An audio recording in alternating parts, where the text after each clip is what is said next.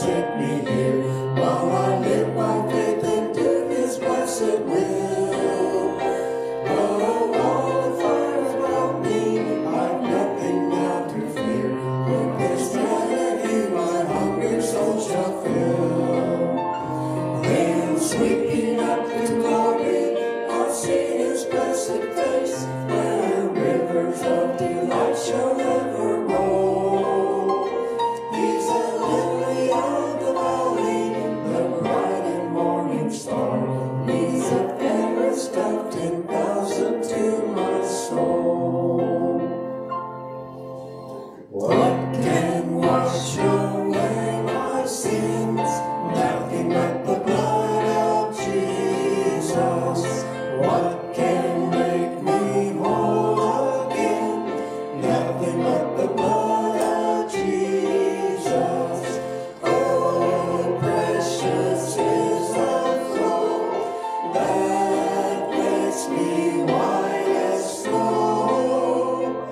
No other fount I know, nothing but the blood of Jesus.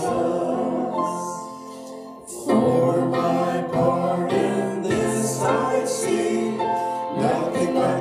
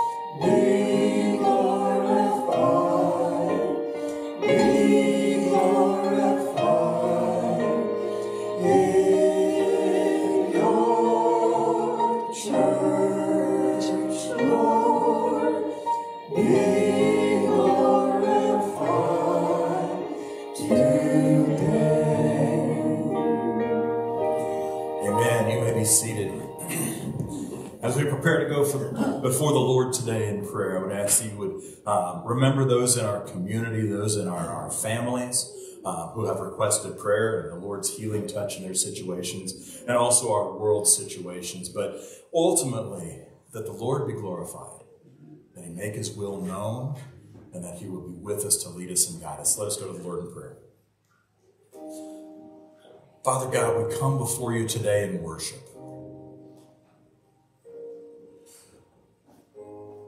And the greatest desire we have is that you would be glorified. That in everything we do, everything that we say, everything that we sing, everywhere that we go, that we would glorify you, that we would point to you. Lord, in the situations in our world, we think of the Eurasia region, we think of military conflicts worldwide, we think of the battles between people, the explosions, the violence. And Lord, we know that even in that you can be glorified, because Lord, we just lift up the people. Lord, as your people, we know that you have called us to pray for each other, to bear each other's burdens, to forgive one another. That our focus would be on you and not on this world. Lord, help us to focus on you.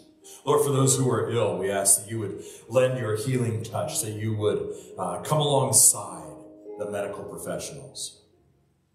Lord, we think of Deborah Zonker, we think of Eileen, we think of Marvin's sister, we think of Gary. And Lord, we just ask that you would come to the medical professionals, that you would bless them for the knowledge that they've gained, the experience that they've had, that you would guide them, that you would give them wisdom and discernment. But Lord, we know that human healing is temporary, that human healing is powerless and worthless when compared to you. And so, Lord, we just ask that you would bring your healing to them, that you would go to them where they are, that you would lend your touch to their body, that they would be healed completely. And Lord, that in that you would be glorified. And now, Lord, as we turn our attention to the rest of this worship service, we have the same prayer, that we would glorify you with our words, glorify you with our songs, that you would speak to us through your word, that you would guide us when we leave this place to live as your people and to glorify you. We ask all this in the name of our Savior, Jesus Christ. Amen. Let's continue worship in song.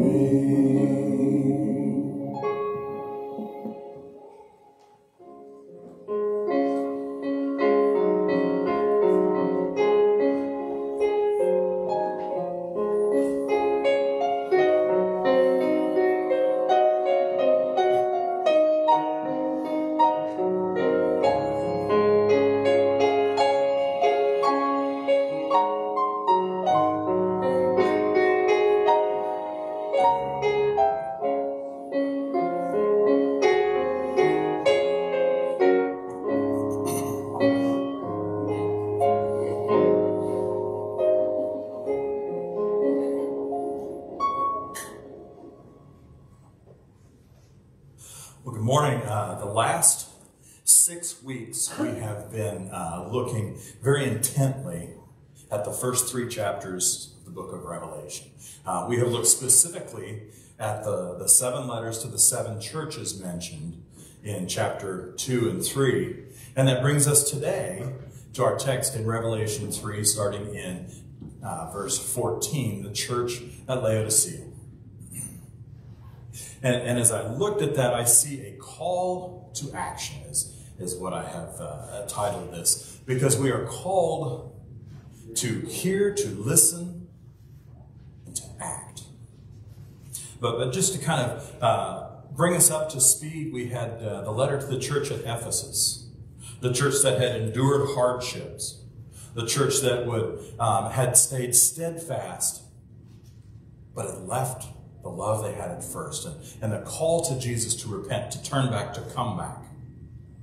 We had the letter to the church at Smyrna, that Jesus said, I know your afflictions and your trials. I know what's going on. I know the accusations that have been leveled against you. I know that you're poor, but you are rich in what matters. We had the letter to the church at Pergamos.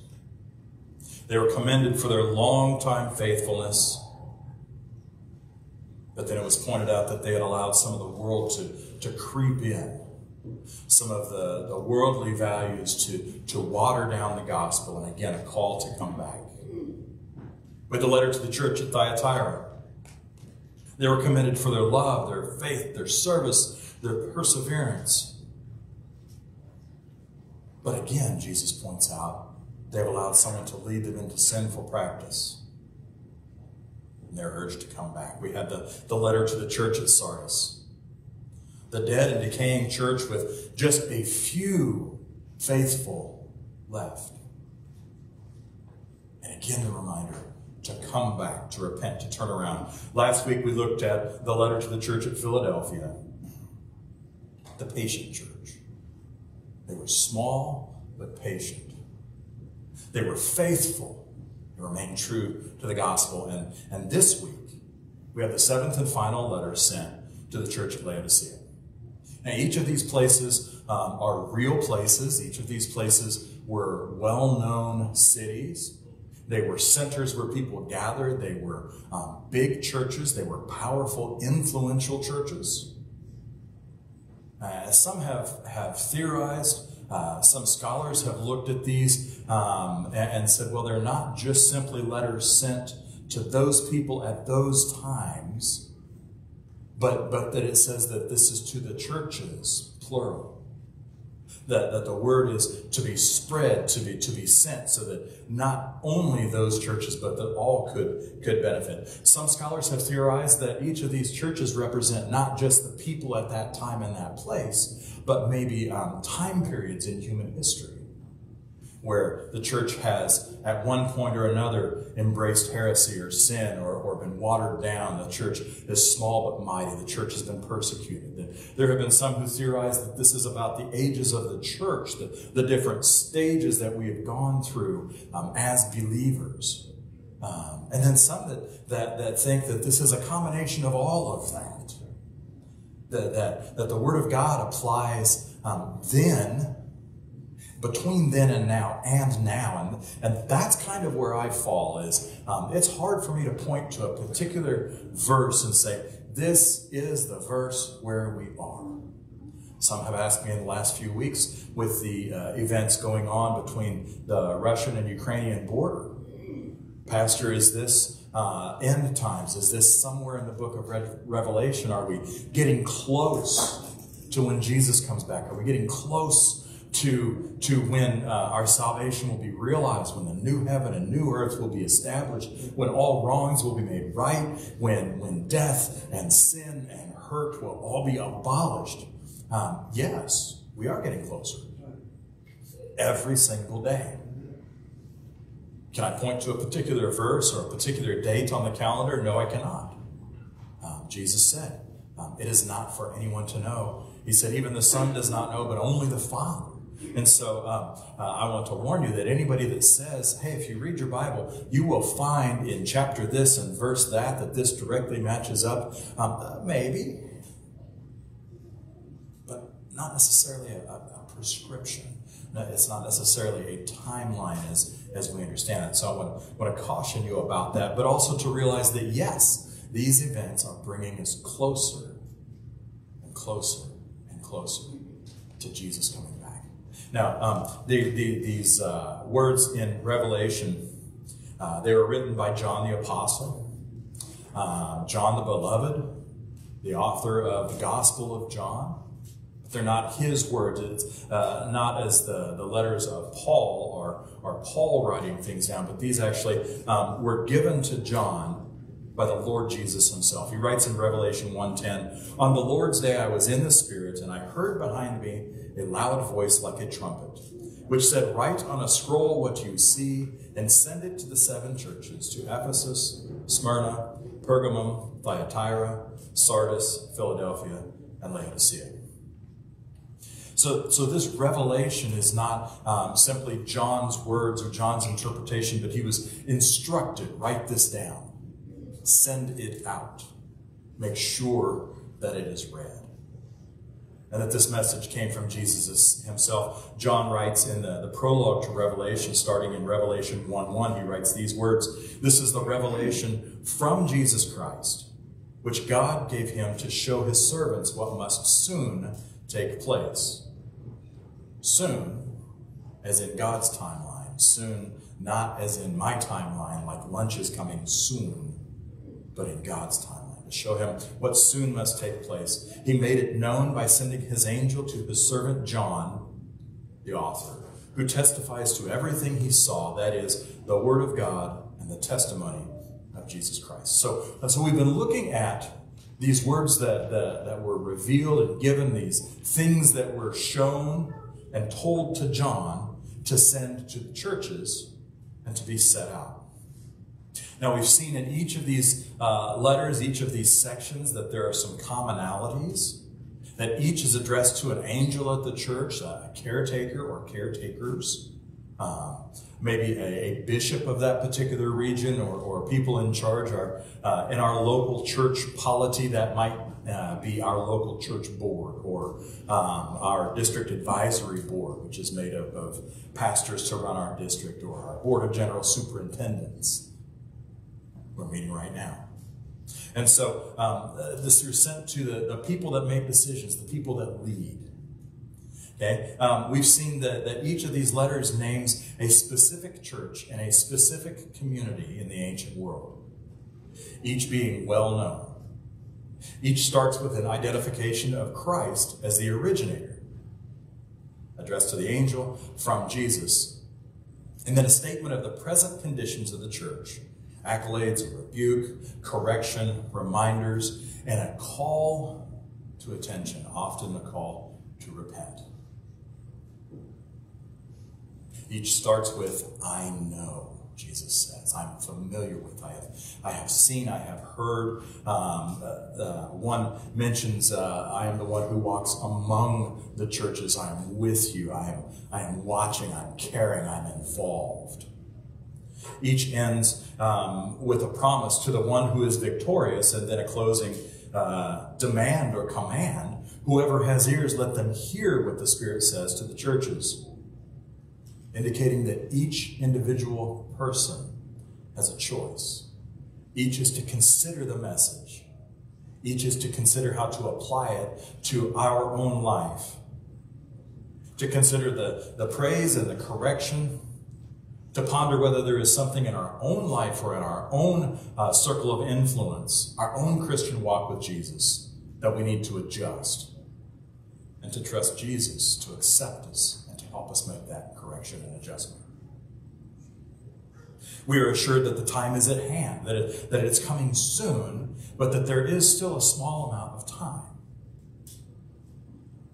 There is encouragement in knowing that Jesus knows our situation. You know, so many times when you go to someone who is supposed to be in charge, whether that's a person figure or whether that's a board or a group of people, it is so reassuring to hear, "I know. I know about it. It's okay, I know. I'm working on it. I'm dealing with it." Now, sometimes, I don't know about you, but I sometimes get impatient when I go to someone above me, one of my superiors or someone in charge, and I say, did you know that there's this situation and I feel like you need to act? And I'm told, yes, I know, I'm working on it. I think, darn, I missed that. I missed that you were working on that. But it's both encouraging and maybe a little bit scary to hear from Jesus, I know all about you. I know where you're at. I've been watching. I've been paying attention. I care. And I'm in this situation. I'm involved here. I'm working here. It's all right, I know. And for those of us who try to walk with Jesus daily or every moment, that's both reassuring. And sometimes when we hear some correction from Jesus, just to be honest, it's not very comfortable, is it? Sometimes when the Lord says, I know all about it, and let me show you this area that needs a little bit of change. Let me work on this. Sometimes that is uncomfortable, but knowing that Jesus knew about it to start with, still accepts us, still loves us, is reassuring. You know, Paul asks rhetorically in Romans 8:31, Paul writes, if God is for us, who can be against us? And of course the answer is nobody. If God is for us, and he is, God is for us, who can be against us? You know, Jesus gives us the assurance, he's quoted in Matthew 18:20 saying, where 2 or 3 gather together as my followers in my name, I am there among them. I'm with you.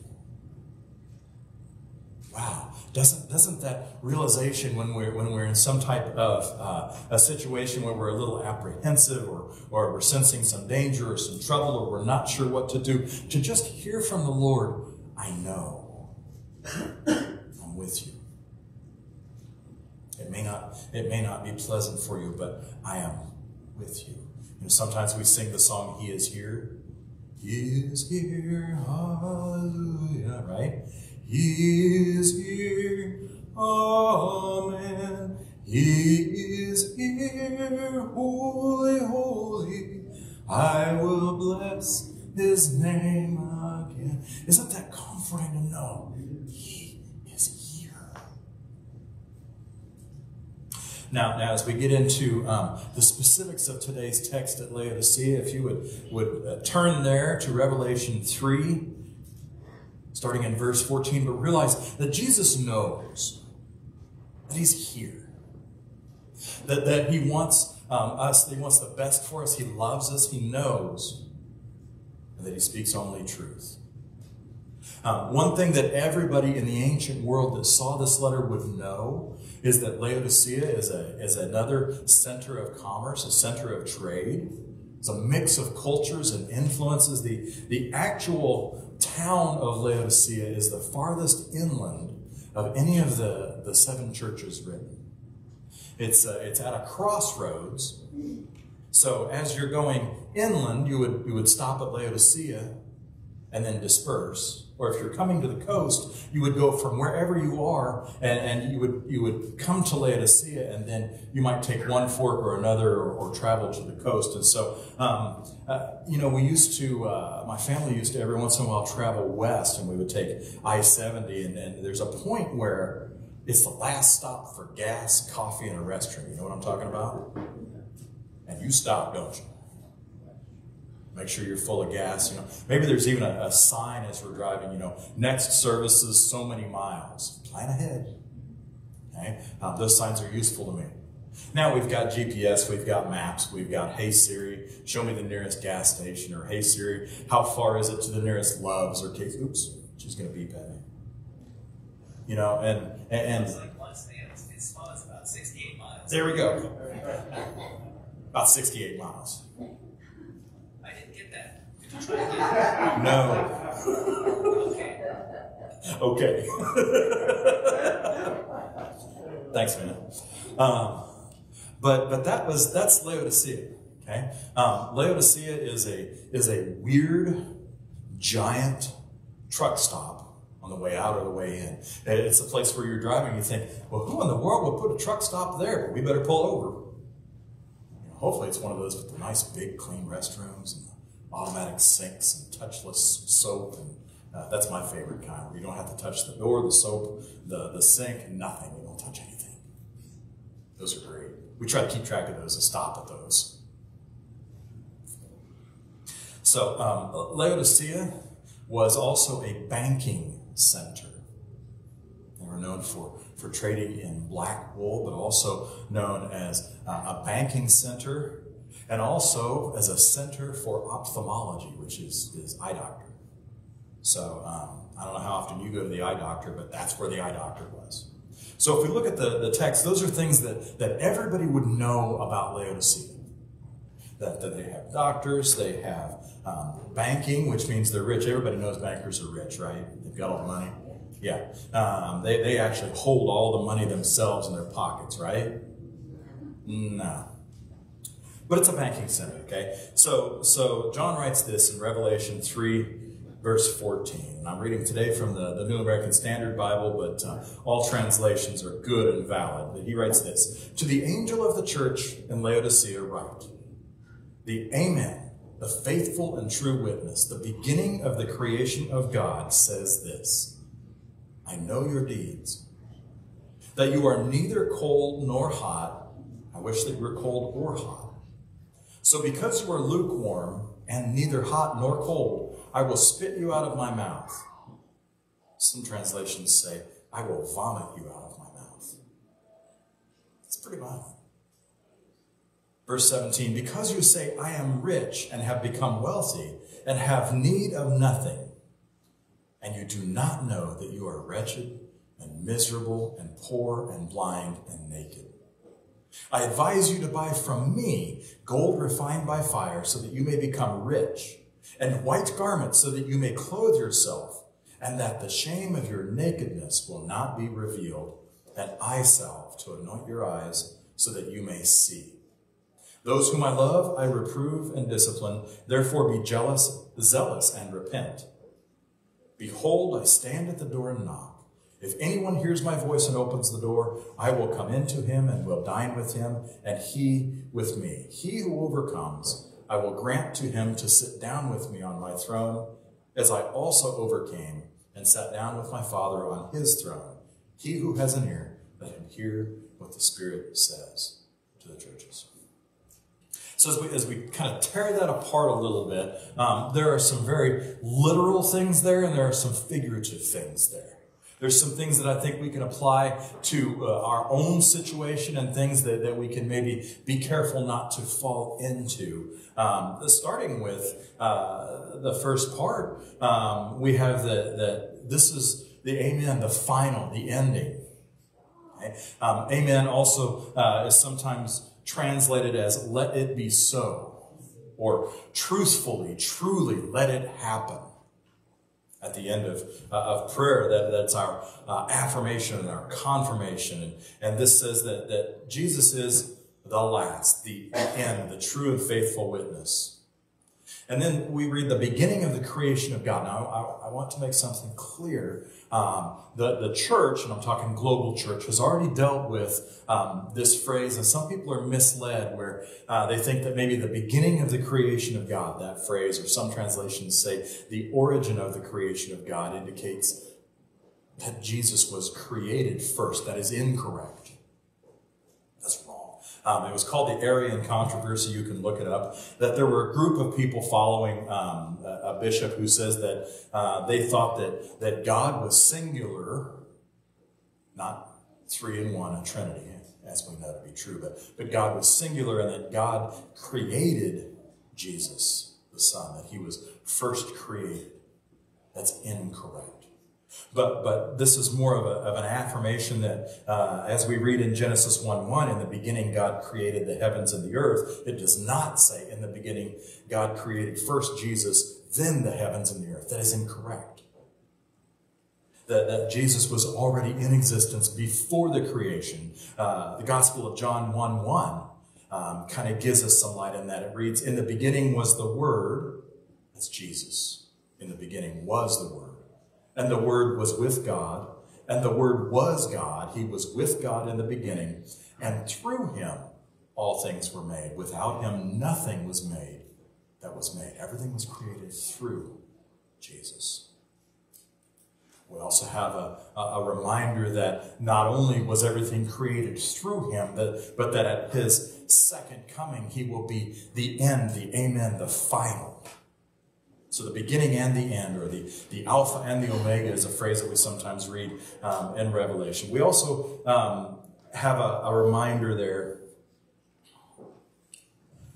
about some lukewarmness. Now, lukewarm is an interesting thing. I made a special pot of coffee for us, and no one tried any of it. Had a sign for those of you who did not see the sign, I put up this sign that says, Laodicea Coffee Blend, today only. Freshly brewed last night. Boiled, then allowed to naturally and gently age overnight to cool to room temperature. It is neither hot nor cold. Now, for those of us who like our coffee, I like it hot. I like it cold and iced. That's fine too. Now, Judy and I were just talking. I can tolerate room temperature. I kind of learned to deal with it. It's all right. It's not my favorite. I'm not going to die. But when someone says, would you like a nice, hot, fresh cup of coffee, and they hand it to me and it's kind of lukewarm and cool, I go, oh, gee, thanks. And I politely gulp it down. And I'll tell you, if I stop at a convenience store when I'm traveling and I pour some coffee out of the thing and it doesn't steam, I tend to kind of bring it up toward my cheek. And if it doesn't feel hot, I take a little sip. And if it's cold, I pour it out. Get some hot. I don't know anybody that goes up to the coffee pot after it's been sitting all night and pours it out and says, perfect temperature, just the way I like it. 70 degrees, old, thick, chunky. That's great. I love that. I hope it goes clop, clop, clop as I'm drinking it. I don't know anybody that likes that. But Jesus says that these people, they're not hot, they're not cold, they're lukewarm. Now, again, this coffee would be much better if I heated it up for a minute in the microwave. Or if I added ice cubes. As it is, it's just kind of tolerable. Jesus says, I don't like it. Now this reference is not only something that we can experience, but the people at Laodicea would know exactly what a reference to lukewarm meant. See, the one fault of the city, the actual city of Laodicea, is that it was founded at the crossroads and not at a geographically advantageous position. Basically, they were not put in a good place. They didn't build at a good place to build a city because they did not have enough water locally. They didn't have a consistent supply of fresh water to sustain the occupants. They actually piped in water from the south. Now, a short distance to the south is Colossae. Paul wrote his letter to the Colossians, which is our book of Colossians. They had hot springs, so their hot water was piped all the way to Laodicea. But it wasn't hot when it got there. It's kind of lukewarm. Now, the other nearby city was known for its cool, fresh springs, its cooling waters for travelers.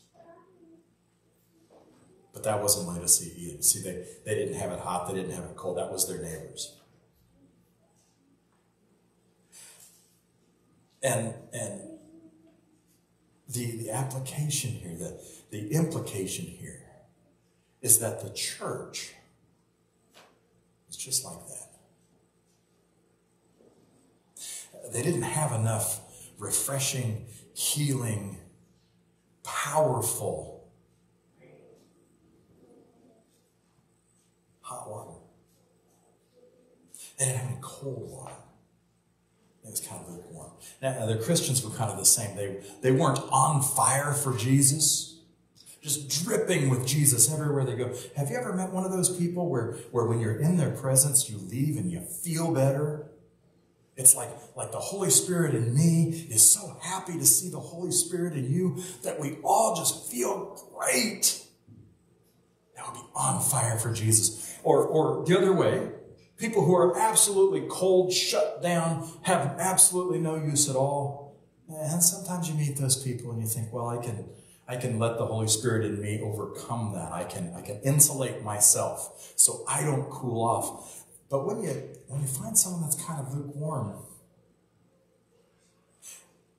I run into those kinds of people all the time. And I don't mean to gossip about people, but here's kind of how it goes. When I meet someone for the first time and I mention that I am a pastor, they're very quick to tell me, I grew up in church. I know all about church and Jesus, and I read the Bible all the time, Pastor, and I pray regularly and all the time, but I don't. I'll say, oh, great. So do you have a church? No, I just don't attend church. I kind of, well, it's not because I'm against it necessarily. I just kind of, I say, yeah, I know. And I think that's that lukewarm. That's coffee that's not really hot. It's not really cold either. It's just, yeah.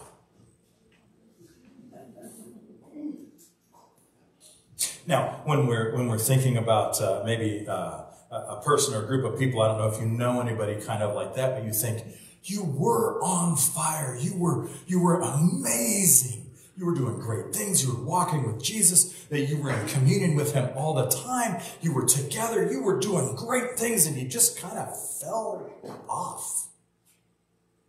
It's not that we quit believing. We just kind of fell out of the habit. We got busy. And that happens. Sometimes we get busy with sports or following our kids around. That's not sinful.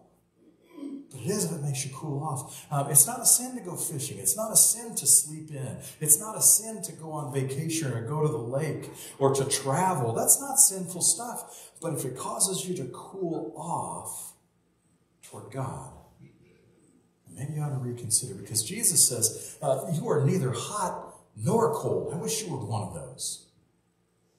If you were hot, we can deal with that. We can enjoy hot coffee or hot soup or hot cocoa or hot tea. That's great. Or a hot, fresh hamburger, fresh off the grill. Or one of those restaurants where they serve the fajitas and they're still sizzling. You can hear them coming and you go, ooh, that's neat. It looks good, it smells good, it sounds good, it's kind of moving around on the plate there. Or ice cold, we can deal with that. But when it's in the middle, we need to either warm it or cool it. We have standards when we go to a restaurant. If they bring out your hot food and it's been sitting there for an hour or 2 or 3, just sitting there on the counter, are you happy to have it? No. You might take a bite of it and say, yeah, that's okay. But then, like Jesus says, I'm about to spit you out of my mouth because yuck. I don't like it. Now, I don't want to push. I don't want this to sound like we're gossiping about people. So I'm just going to let that kind of cool down for a little. I'll just let that kind of sit and cool off to room temperature. Okay, but Laodicea was a big church. The city was full of money. They were stinking rich. The city was actually destroyed by an earthquake in 72 AD. And when Nero offered funding to rebuild this big, powerful city, they declined it. Said, nah, we've got our own money. We're rich enough. We'll rebuild our own city. That's how rich these people were. The place was so influential that one of the meetings to talk about biblical canon, or what books of the Bible are accepted and true to be put into the Bible, the Word of God, was actually held there at Laodicea. This is a big place. This is a powerful place. And somewhere along the way, kind of lost it, cooled off. And, I think we all see examples of that everywhere, where things have not quite gone too bad, but they're not as good as they really ought to be. You know what? Do you like it when someone half shovels the snow off your sidewalk? Gets it down to about that half inch of ice down there? That's not good enough.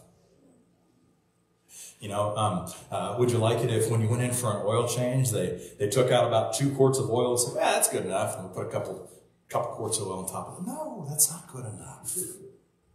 That's the same thing Jesus says. It's just not, you know better. It's not good enough. I see that as a school teacher. Some of my students at times, they don't exactly meet standard. They don't really meet expectations. But you know the game, right? We've all been students. The school thing is, well, if I'm just a little bit disobedient, if I do some of my homework, I can let it slide and pass. If I kind of study for some of the tests, surely I can pass. I'll get through it. Those of us who have finished a particular grade level, we realize that's really not the way to do it, is it? Good enough. I'm at the elementary school. I have no idea how many people every day not to run in the hallways. Kind of goes like this. Imagine, okay, we got a short person, and they run through and say, hey, please walk. So they do that. I'm not really running, but I'm kind of shuffle walking. I start my class, and I say, all right, class, here's what we're going to do. Please listen up. And so instead of shouting out, there's a, this weekend I think I'm going to do. Wait, that's not what I'm talking about. You know what I'm saying. Set my alarm for 6:20 and push snooze and get up about 6:30 or 40 or 50. It's probably not good, is it? That's being halfway. In the Star Wars movie, in The Empire Strikes Back, there's a famous thing where Luke Skywalker is training with his mentor Yoda, and Yoda says, tells him to do something or try something, and he says, well, try, and Yoda says, no, there is no try. It says do or do not. There is no try. Don't halfway try. You know, the word says, because you say, I am rich and I have become wealthy, I have need of nothing. But you don't know that you're so self-centered. You think you're self-made. You think you have pulled yourselves up from your bootstraps. And you just aren't. You're not all that. Jesus says, do a thing. Or don't do it. You say you're rich, but you're not. You say you don't need anything. We know the book, The Emperor's, Emperor's New Clothes? Where at the end, the idea is the emperor has no clothes. And Jesus says, look at yourself, emperor. Look at yourself. You're naked. Come to me. Come and get some clothes from me. So not only that, it says, come get white garments, fresh, new, clean, spotless. Come to me.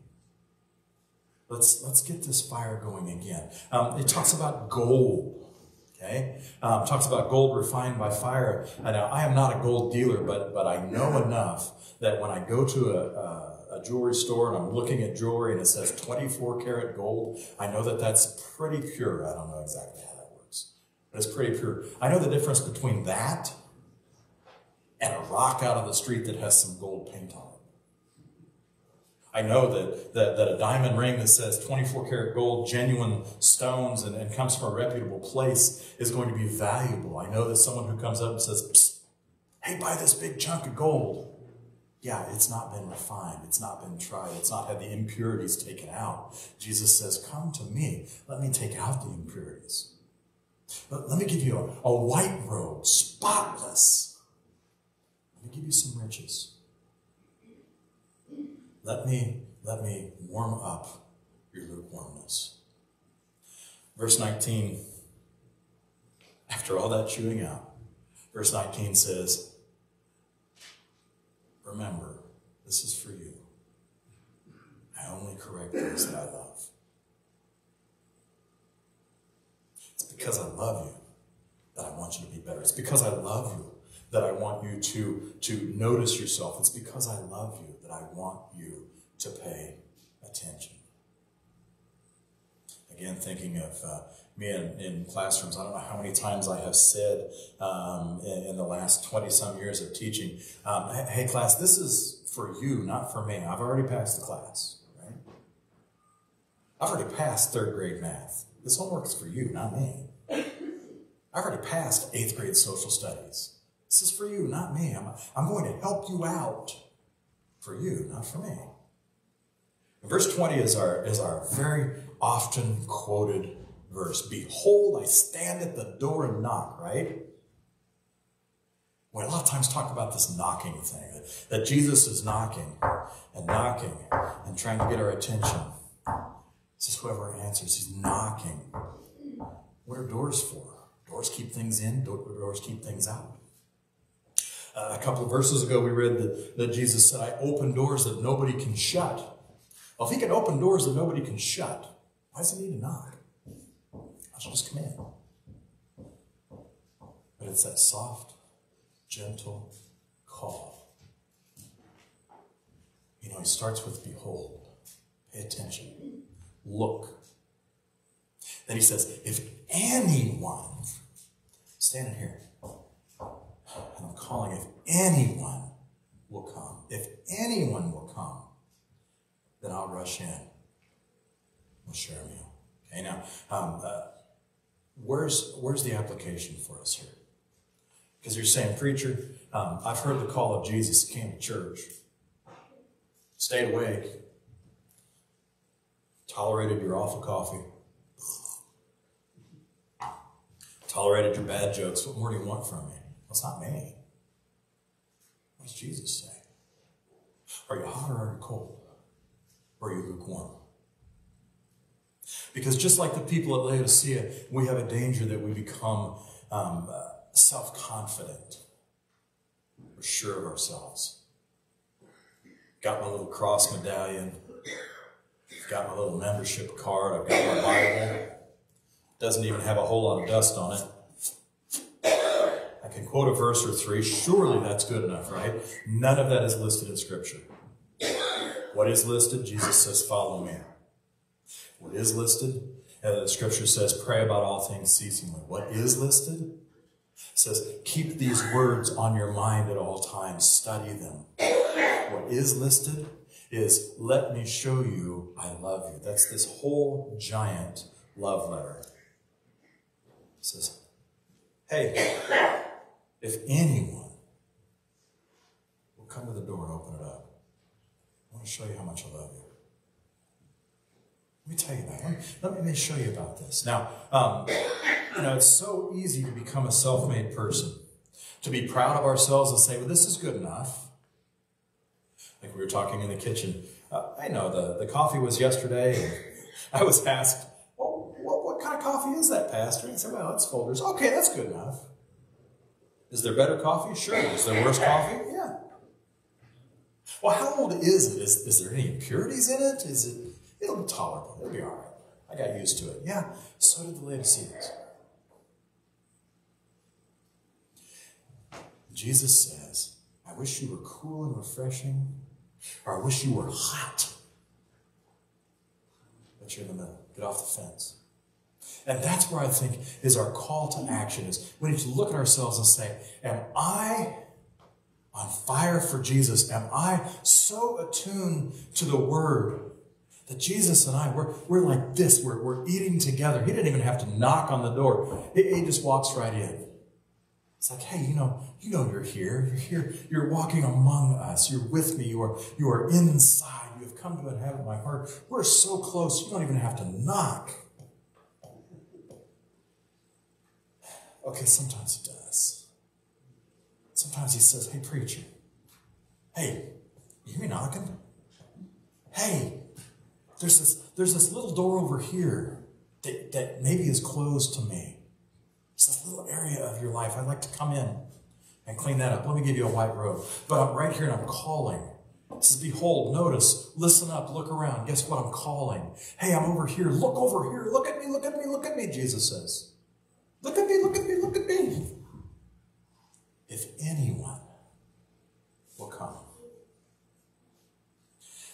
says, if there are 2 or 3 gathered in my name, there I am around.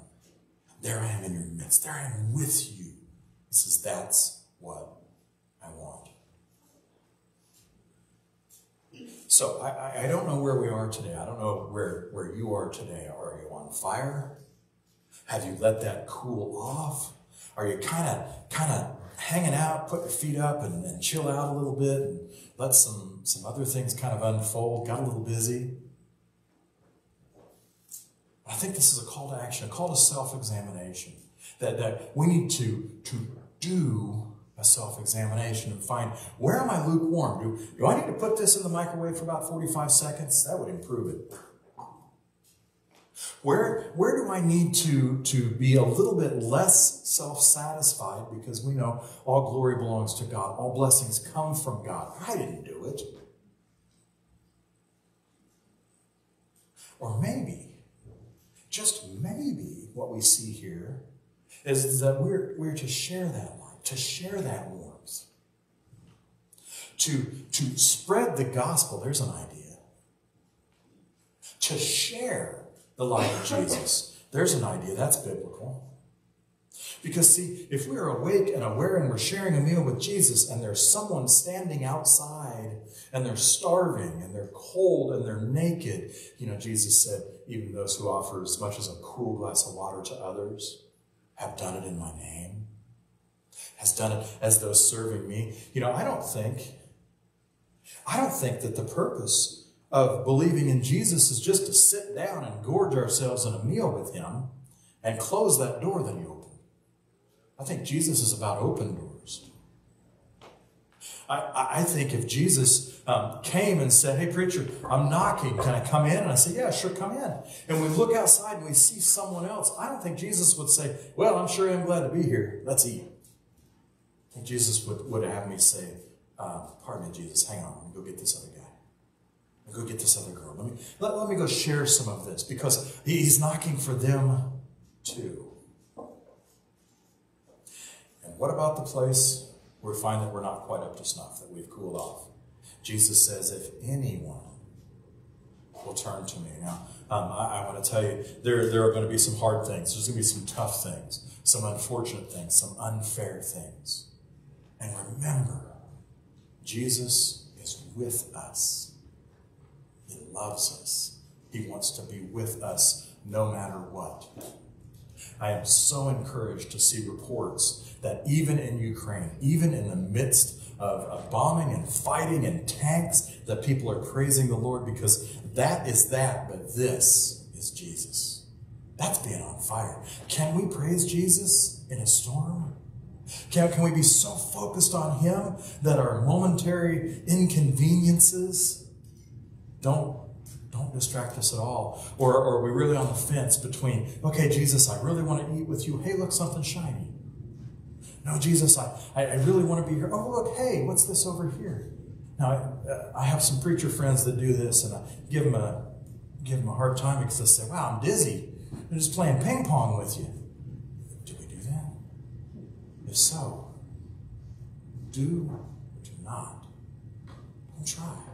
Because Jesus says, if anyone opens the door, I'll come in with them. Now, we're about to go into the season of Lent, where we think about celebrating the resurrection of Jesus. What better time to share that love of Jesus with somebody else? What better time to find someone who maybe has cooled off and say, you know what, I want to warm you up. Let me bring you to the Master. Let me bring you to Jesus. Now realize we don't have to do the work. We just bring someone to the door and let them open it. Let Jesus do the work. We don't have to talk. We don't have to do it other than to help someone find the door that Jesus is knocking on. What a great time to do that. I challenge you that this season leading up to Easter, that you pray for opportunities to help someone else open that door. That not only would we each grow closer to Jesus, but that we would help someone else to catch that fire that maybe they lost, to find that fire for the first time. This week, pray for those opportunities. I want to close us today in prayer. Pray a word with me, please. Lord, we come to you today thankful for your word, which says that you love us. That even when you correct us, that you love us. Lord, thank you for continuing to love us, for being patient. Now, Lord, help us as we turn our attention to others. Help us, Lord, to not only catch fire for you, to not only grow closer to you, but to lead others to that door where we know that you are knocking. That if anyone would answer, that you will come in with them and you will share a meal. Lord, we ask that you would help us to search our own hearts. Clean anything that is not of you. Help us to walk with you. Help us to know those areas where we need to open a door and allow you access to our entire life. And Lord, in all that we do, help us to glorify your name. Lord, be with us as we go this week, that we would look like you, that we would have your words, that we would know what actions we should take, and that we would glorify you and point others to you. We ask all this in the name of Jesus. Amen. Thank you for joining me today. I hope you have a wonderful week. I hope you can find someone else to bring to Jesus, to open that door. And then I hope to see you again next week, either here in the sanctuary or on the internet. Have a great week and be blessed.